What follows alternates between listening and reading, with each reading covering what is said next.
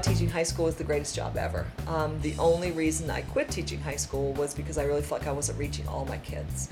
And that was the part that kept me up at night. And so I went back and got a PhD to be able to research that. Because the reason I dropped out from high school is that I really don't like the way they teach the math. I don't know, I just didn't want to go to school. Kids like technology, they like video games. It's the fact that I'm not standing up there in front of the classroom just talking at them for an hour. They're actually moving and getting up and doing things. What we set out to do was to make an application to make math more approachable. I just feel that I want to do something, playing or something that interests me.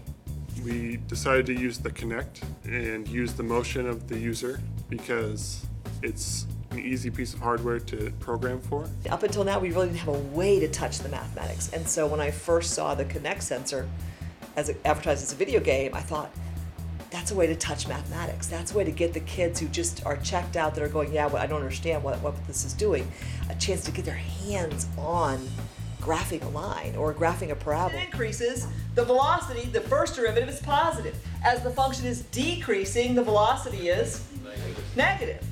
A week later, I meet Jeb and Jack, and they've already programmed the first iteration of the software.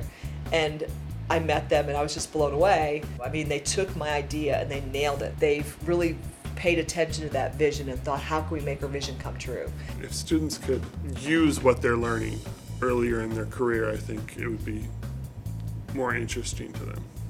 So when I first approached the guys that programmed this software for me, that's what I asked for. I said, can you make it, just give me distance and time, velocity acceleration would be nice. And I was interested about learning it, so we sought out a project that we could do, and we found these math teachers who needed a piece of software to teach students.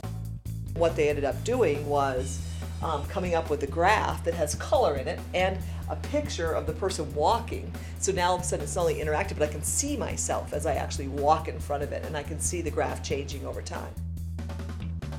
We've talked about embodied thinking, and that's really two pieces: the kinesthetic movement of your own body, but then that being able to empathize with what the movement needs to be in somebody else's body. You're gonna have to help them out here.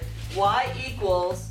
So even if one person's running the Kinect, the rest of the class is having to give feedback on, oh no, you have to move your arm this way, or you have to do this.